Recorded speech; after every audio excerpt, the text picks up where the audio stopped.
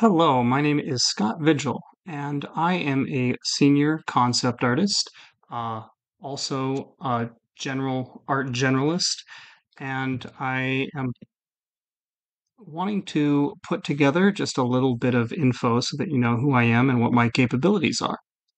So, as you can see, a lot of my work is 2D and 3D digital stuff. I work with various 3D sculpting programs, as well as 2D sculpting packages. And a lot of the things that you see here are on the aisles of places like Walmart and Target. So I have a lot of professional experience putting out titles that will be presented. I have a background in animation as well as fine art. My art skills are traditional drawing, character design, environment painting, uh, compositing, character motion graphics, and animation. You can see that uh, my my software, I know how to use Blender, Figma, Photoshop like the back of my hand, 20 years experience, as well as various other motion graphics and special effects products.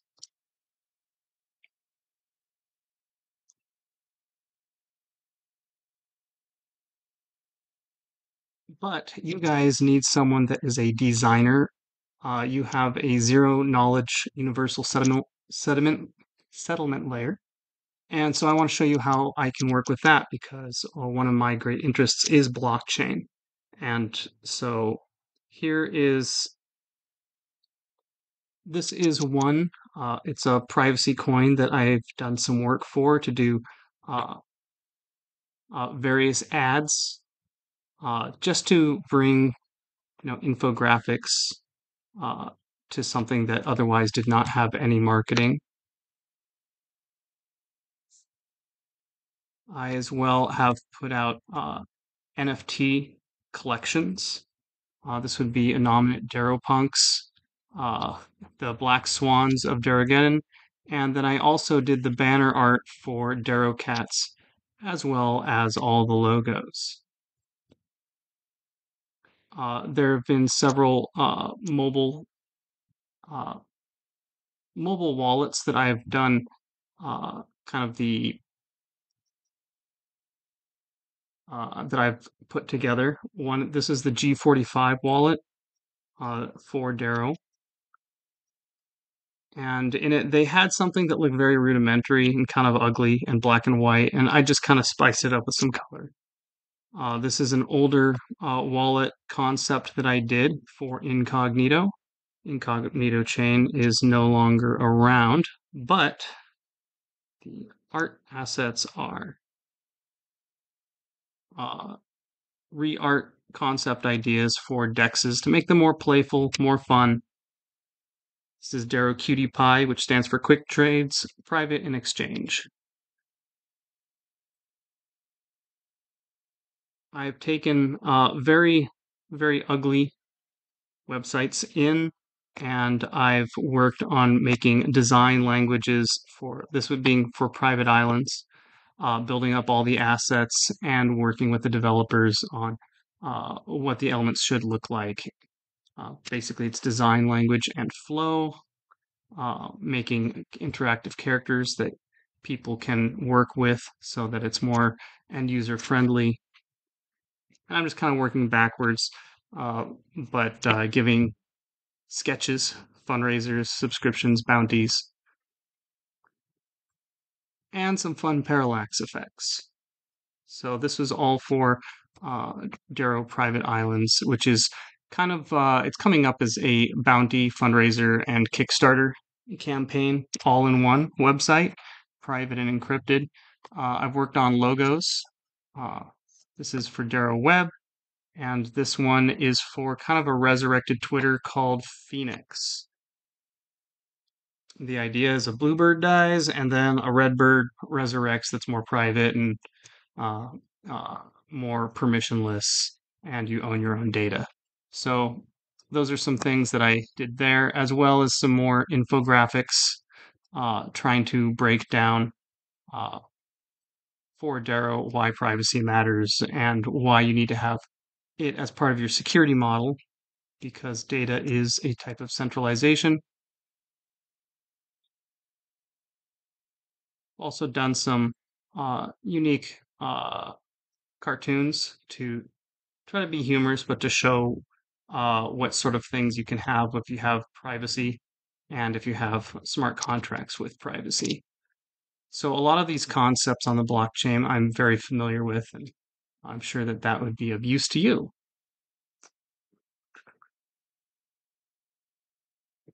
I've also worked with another developer taking what is kind of like, again, this is Phoenix, but it looked pretty bad. And just within a couple days, I made something that looked a lot more friendly, putting uh, with identicons in there so that you can kind of tell who's talking because it is a privacy centric place. And so you kind of need to know what people are saying, who's saying what, and then this would be being a mobile wireframe example that I made up for him, and that was just to get it looking a little bit more like something that anyone would want to use.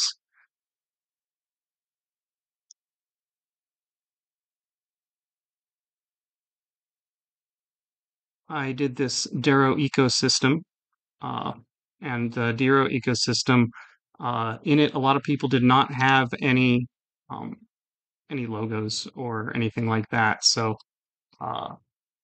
A lot of these logos I made for various projects, Tree Market, Airbnb, DarrowWeb, Phoenix, as well as just putting together this whole sort of ecosystem infographic so that people could put it up on Twitter so that people could know that the project has some legs. Trying to get uh, early information out there to spark interest. uh, Simple infographics. This ended up going on a clothing line that I put out.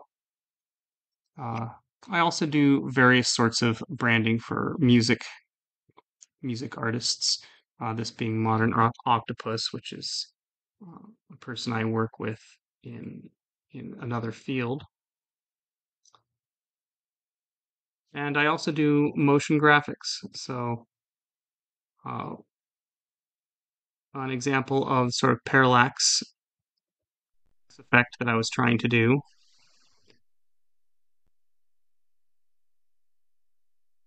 for a web splash teaser.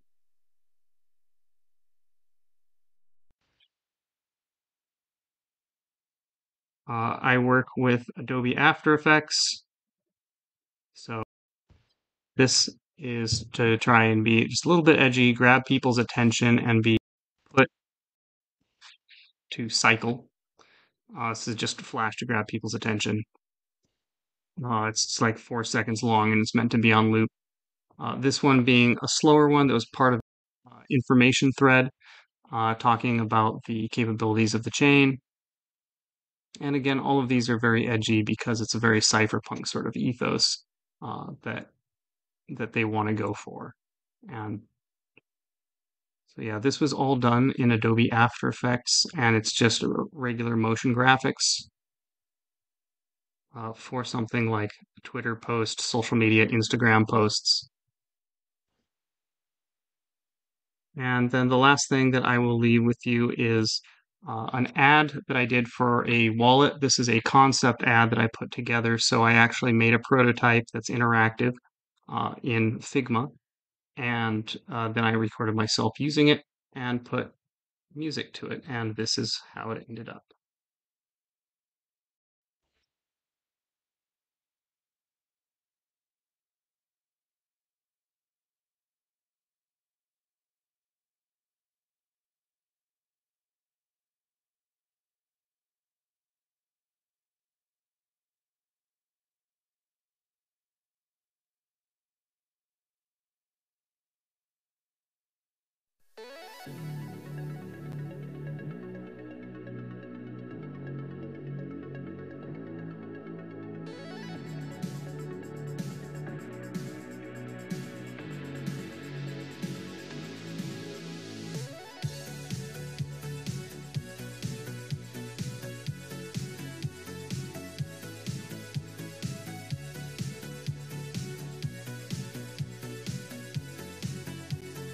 So notice that the colors went with the whole UI.